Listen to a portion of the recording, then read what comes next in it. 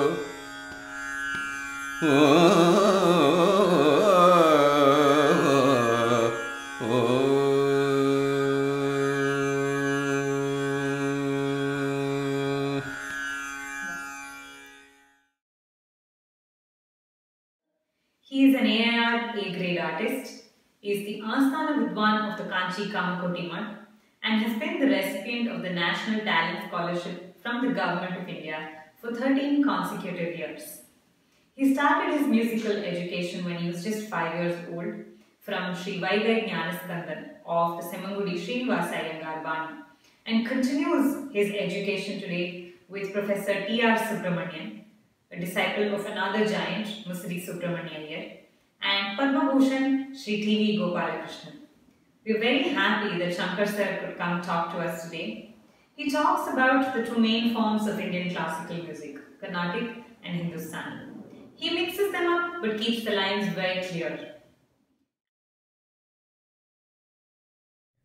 Can one person sing both Hindustani and Carnatic and do ample justice to them?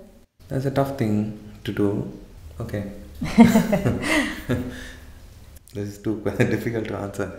And I want to answer it politically correctly, but I can't answer it politically correctly. Okay. Let me sing a couple.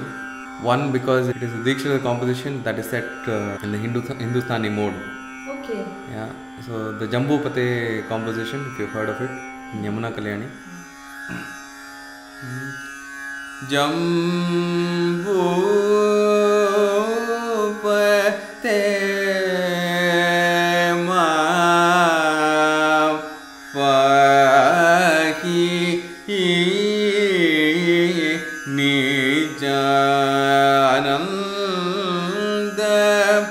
amrita bodam dehi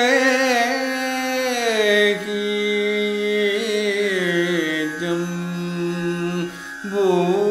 What are the crucial musical differences, do you think, between Hindustani and Carnatic? See, Carnatic has more grammar around it.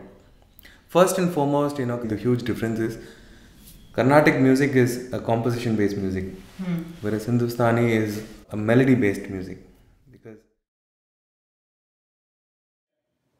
And he tells us about how to care for the voice in ways other than singing and practice. I'm sure you'll enjoy. Stay with us.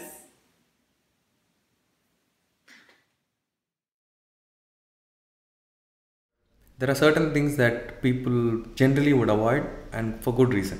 Because it's not only bad for your voice, but it's bad for you as a person. So anything that is completely spicy or oily, like pickles and curd rice, to me it's a no-no, because I discovered it when I went through some voice problems and I was trying to experiment. And I should also tell you that when I did my jugalbandi-s with Pandit Sanjeev, this is something that I learned from him. Okay. That you can count the number of things that he eats. And the rest is he's not even bothered about it. Okay. So how do you prepare for a concert? First of all is to assess your voice in the morning. Whether your voice is good. Sometimes you might be under the weather. So if the voice is brilliant, it's nice and all that, then it's only a question of taking care of it till the concert. Right? Then you have a huge option to choose from. So the most important thing is to decide what main piece you're going to sing, the ragam of your main piece. Everything else revolves around the main piece. So if it's a typical, let's say, 2-hour concert or 2 hour and 15-minute concert, I don't try and rush a Pallavi into that, even though there are people who do it.